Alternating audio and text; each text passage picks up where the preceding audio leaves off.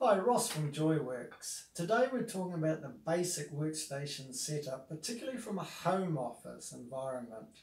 So the first thing you need to think about is where you're going to locate your desk.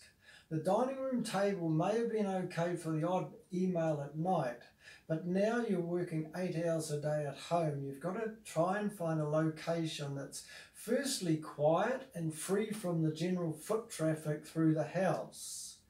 Secondly, think about placing it up against the wall close to the power point so the cables can be all cleanly laid away and out of harm's reach along the side of the wall there. And also think about where the sunlight is. You need good natural light but not direct sunlight. So make these sort of a pleasant place where you can set your workstation up, work well, in a pleasant environment, but at the end of the day you can shut the door and walk away and connect with the rest of the family. Let's consider the desk first. Now, desk height for a non-height adjustable desk is normally 710 to 725 millimeters high. It might be handy to have a tape measure to check this out on your own. So from the ground up to the top of the desk, 725 millimeters. And you may find if you measure your dining room table, it's a lot higher at about 750 millimeters, so not so suitable for sitting at all day long.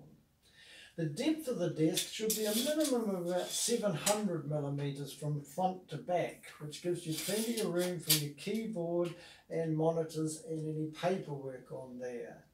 And how wide should it be? Well, as wide as you want to fit into the space available. So those are the basic requirements of the desk. Okay, having a great chair is really well worth the investment. Something like this chair.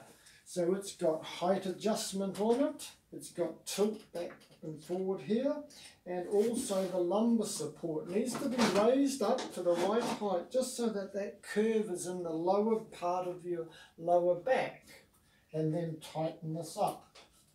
So once you've got that tightened in the right place, make sure the tilt is slightly back, so you're just leaning slightly back in, and then the height should be such that when you're sitting at your desk, the base of your elbow, this part here, should be just on the top of the edge of the desk. That'll set the chair at the right height. Now, if after you've raised the chair to the right height, and you're a little bit like me, find your feet aren't quite touching the ground, then it's worth getting hold of a footrest. Something like this is a great idea. This is a height adjustable flute line footrest. You can wind the screws out on the feet to get them to the right height and place that under there. And then you've got great foot support while you're seated at your desk at the right height. Okay, so now we've got the chair and the desk matching correct height, and the last height to consider is the monitor height. So the top of the working screen should be horizontal to my eyesight, and it should be roughly an arm's length away from you. So now that we've got all those heights right, we should be able to be sitting and working comfortably in front of our main primary screen. One thing though, if you are wearing progressive lens glasses, we do suggest that this monitor screen be lowered down to the better viewing height, because we're looking through a different part of the lens of the glasses when we are wearing progressive lenses.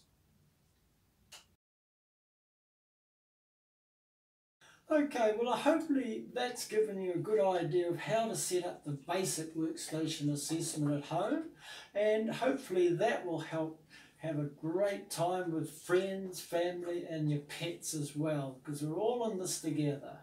If you need more information, then you can go to our website and have a look at the remote services section where we do a full workstation assessment in your own home.